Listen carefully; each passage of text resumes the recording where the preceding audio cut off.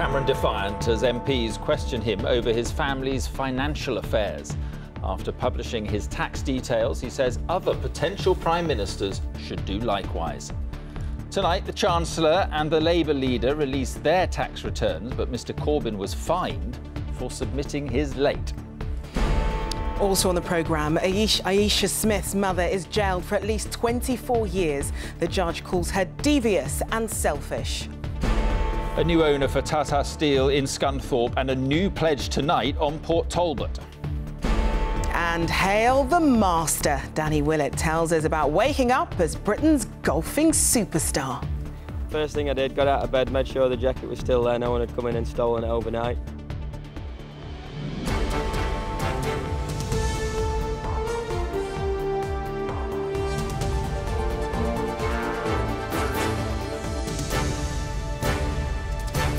This is the ITV Evening News with Mark Austin and Charlene White. Good evening. David Cameron stood up in front of a packed House of Commons today to defend both his own tax affairs and his late father's business reputation. He said aspiration and wealth creation were not dirty words, but the Labour leader, Jeremy Corbyn, called the Prime Minister's statement a masterclass in distraction and accused him of failing to give full details. Mr Cameron also said all future Prime Ministers and Chancellors and their opposition shadows should publish their tax returns. That's exactly what both the Chancellor George Osborne and Jeremy Corbyn did today. Our political editor Robert Peston was in the Commons. David Cameron, after a week prevaricating about his interest in a Panama trust set up by his father and whether he or his family ever avoided tax, today took on his accusers. Mr Speaker, there have been some deeply hurtful and profoundly untrue allegations made against my father. This investment fund was set up overseas in the first place because it was going to be trading predominantly in dollar securities. There are thousands of these investment funds. Even a quick look shows that the BBC, the Mirror Group, Guardian newspapers, and to pick one council entirely at random, Islington, all have these sorts of overseas investments. I'm sure, Mr Speaker, the Prime Minister will join me in welcoming the outstanding journalism that has gone into exposing the scandal of destructive global tax avoidance revealed by the Panama Papers. What they have driven home, Mr Speaker, is what many people have increasingly felt. There is now one rule for the super-rich and another for the rest.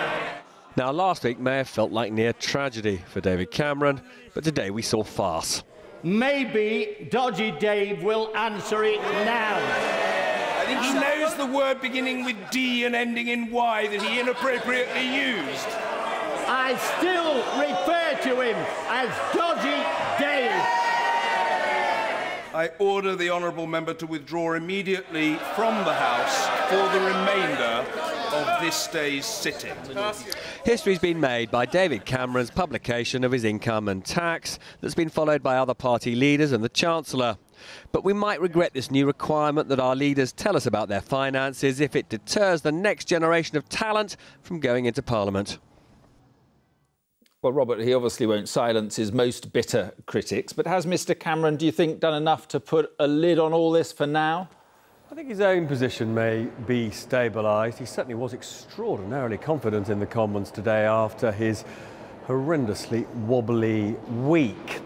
But his attempt to limit the disclosure of tax returns to himself, the opposition leader, the Chancellor and the Shadow Chancellor, I think looks a bit naive. I mean, why on earth is it relevant for us to know the tax details of the Chancellor, but not the Foreign Secretary and the Home Secretary and the other members of the Cabinet? So I do think that we are now into a process of increasing amounts of disclosures of the private financial details of ministers and MPs. That will make them terribly anxious. As I said in my piece, it may put off would-be politicians from going into Parliament. And there's another thing. There are thousands and thousands of additional Panama Papers to be trawled through. And I have to say, I think it's highly likely we will see some other well-known names, perhaps other well-known names from this place, Parliament, humiliated by what is uncovered. All right, Robert, thank you very much indeed. Sentencing her mother to life in prison today, the judge called the murder of little Aisha Smith the grossest breach of trust. Catherine Smith was told she must serve at least 24 years for stamping her daughter to death in the child's own bedroom. The family of Aisha's natural father said social services should be held to account for what happened. Ben Chapman was in court. She was known as AJ. A delightful but defenceless little girl, in the words of the judge, whose life was brutally snuffed out in her own bedroom amongst her toys. Catherine Smith stamped on her daughter, breaking her ribs and tearing her heart. She cried and shook her head as she was sentenced. You were a devious, manipulative, selfish young woman who would stop at nothing to get your own way, the judge told her. Aisha was killed in her own home by her own mother. This is the grossest breach of trust. Listening in court was AJ's natural father, Ricky Booth, and his family. Whilst we are pleased with the outcome, we are far from happy, and no amount of time or sentence will replace the loss of watching AJ grow up. This has left us feeling very distraught and frustrated as we made calls to social services several weeks before AJ passed, warning them that she was at serious risk. They'd shown social workers these photos of injuries on AJ's face months before she died. The attacks only grew more savage as time went on. The judge said the violence took place under the noses of social services, who visited the family's flat 6 times in AJ's last month alone. A serious case review is now underway into her death, but the local MP has called for a public inquiry. Jailing AJ's stepfather, Matthew Rigby, for 3.5 years, the judge said she might have been alive today if he'd reported what Smith was doing. I think she's manipulative, and I think she manipulated professionals, and I think she manipulated Matthew Rigby. Catherine Smith has shown no remorse, nor offered any explanation for killing her daughter, and no regret for the suffering she put AJ through over the course of her short life. Ben Chapman, ITV News, Burton-on-Trent. The government's revealed tonight it's considering what it calls co-investing with a buyer to save the Port Talbot steel plant in South Wales. It came after more than 4,000 jobs were saved when a buyer was found for Tata Steel's huge plant in Scunthorpe. Our business editor, Joel Hills, reports from North Lincolnshire. Scunthorpe has been at the heart of the British steel industry for 125 years. This vast site has seen glory days, but today it's all about survival. The deal that will keep the blast furnaces burning here values the business at just £1. Staff have had to make sacrifices, but the mood as the morning shift clocked off was upbeat. I'm real pleased about the takeover, obviously. It's just come on the news. It's spot on. It means everything, really, because if I don't have a job, I can't provide for my family. Greybull Capital has signed a binding agreement to take on Tata's main works in Scunthorpe, as well as sites in Teesside, Workington and York. Greybull plans to invest £400 million in the business, safeguarding 4,400 jobs. But staff are being asked to accept a temporary pay cut of 3% and a permanently less generous new pension scheme. The Scunthorpe plant here is part of Tata Steel's Long Products division. It makes railway tracks as well as steel rods, girders and beams for the construction industry. It also now makes money. The rest of Tata's British business, which employs almost 12,000 people, is loss-making, which makes it a much harder sell. But the company today formally invited would-be buyers to come forward. As it stands, there are no bidders for Port Talbot or any of the other remaining plants. Tonight, the government is offering taxpayer loans to help attract investors. It looks bleak, but Tata is trying to sound optimistic. We will reach out to as many people as our advisors recommend to find a new owner for this business. Let that process proceed.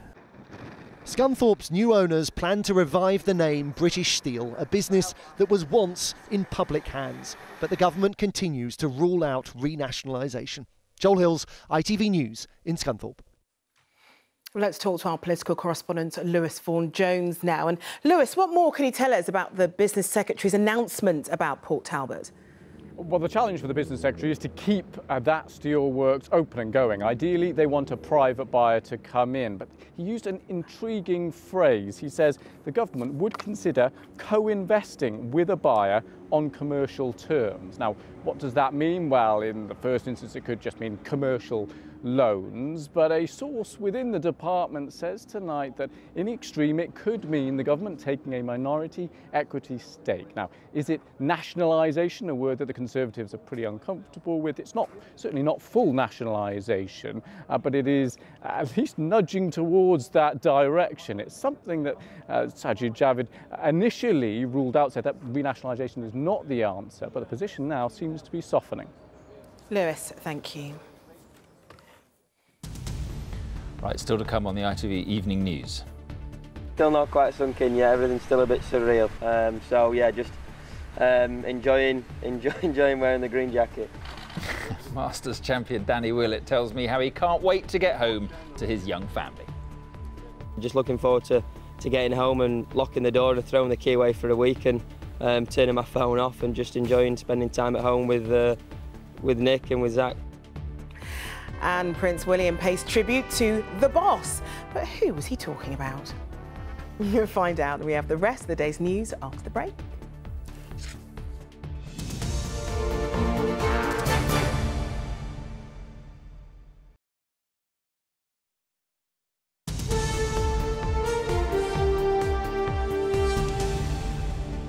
Welcome back. As much as anything else, it was the look of happy disbelief on Danny Willett's face that summed up what it meant to win one of golf's most coveted prizes. But the Yorkshireman's victory in the US Masters was no fluke. As others crumbled, the Briton produced a final round that was both nerveless and flawless. In a moment, we'll hear what he told Mark about his victory. But first, our sports editor Steve Scott reports on Britain's newest sporting superstar. The few hours sleep Danny Willett got last night will at least prepare him for life as a new dad. Gently, well done. Well done. In fact, he nearly missed the Masters completely, but baby Zach came along just in time. He said that had proved a calming distraction over the past few days. He was even on the phone to his wife when, after a nerve-wracking wait, he realised no one left on the course could better his score. He's getting You dream about these kind of days and things like that, but for him to happen, you know, there's 4 a year. So to actually be sat here is just, it's still mind-boggling. Willett was in no small way helped by a meltdown from the man handing over the winner's green jacket, defending champion Jordan Spieth. Simply put, the Englishman held his nerve. That's right. And that's water.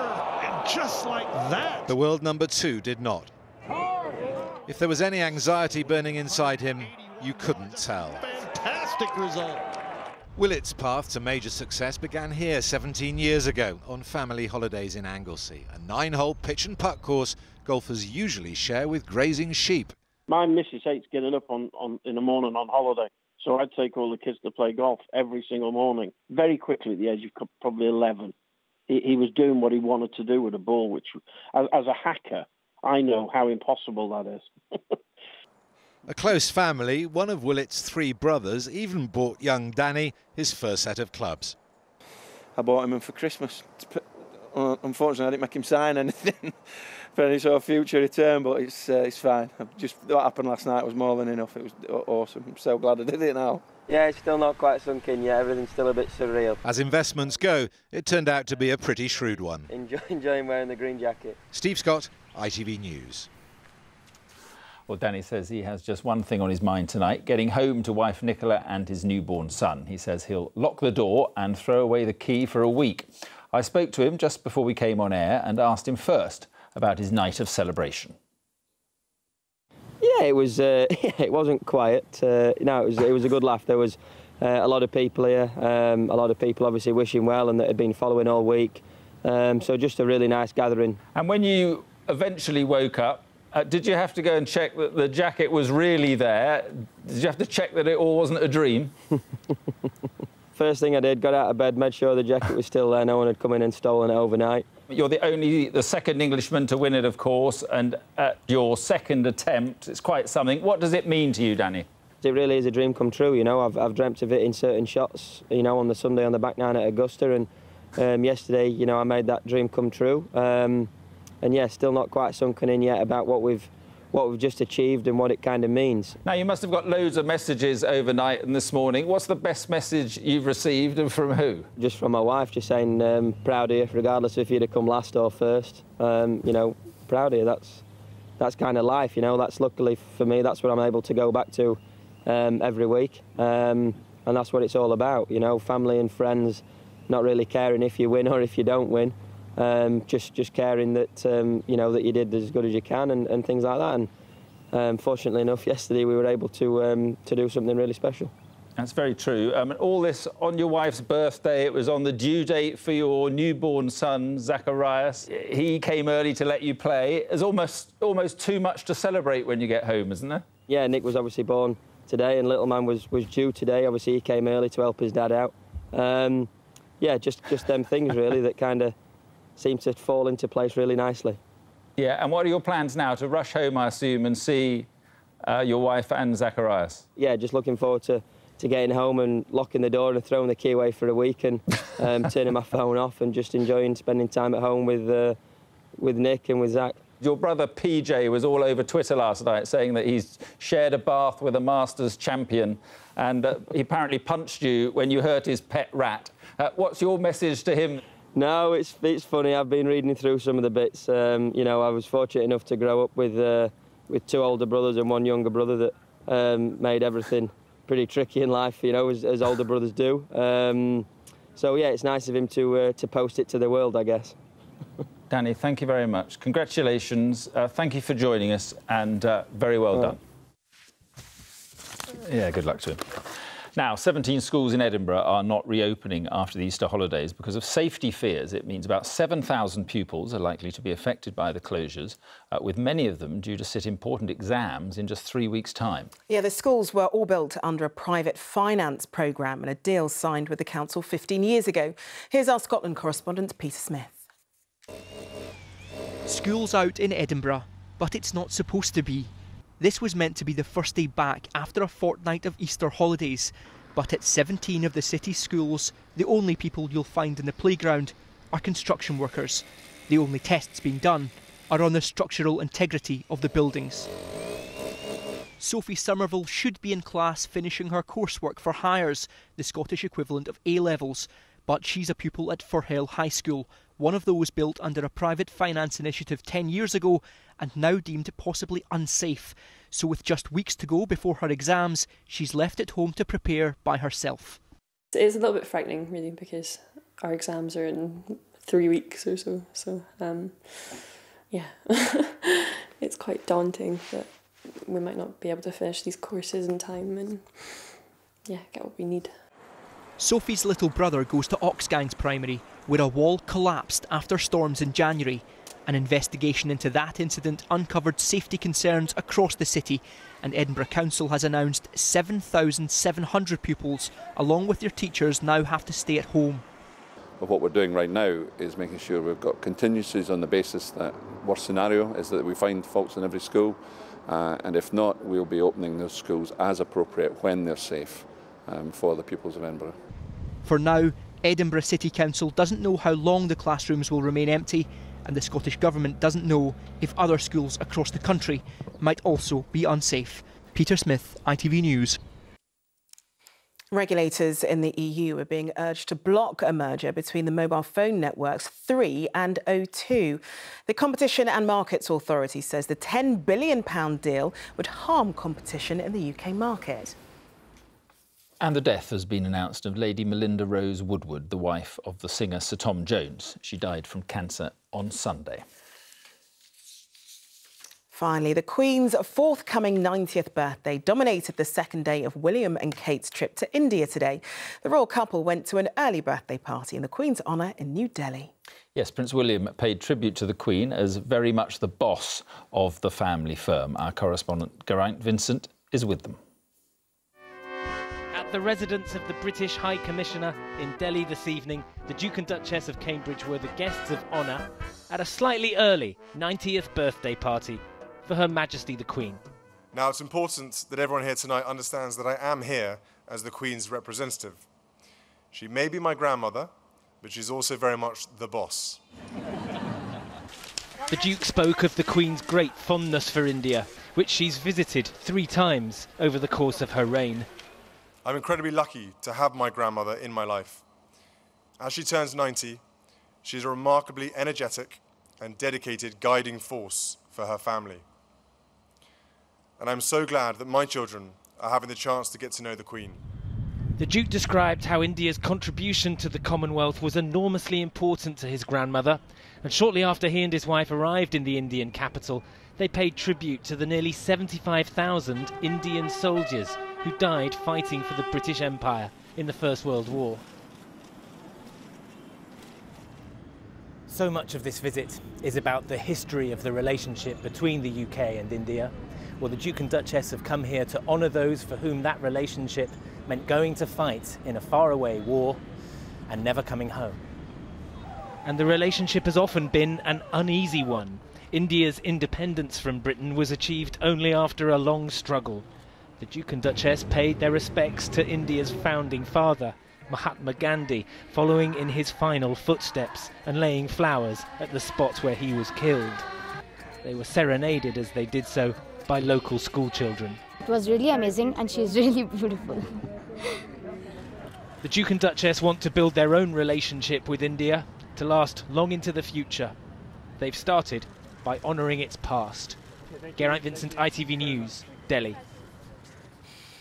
Well, that's all for now. Juliet Chingham will be here with news at 10. But from all the team on the evening news, have a very good night. Thanks for watching. Goodbye.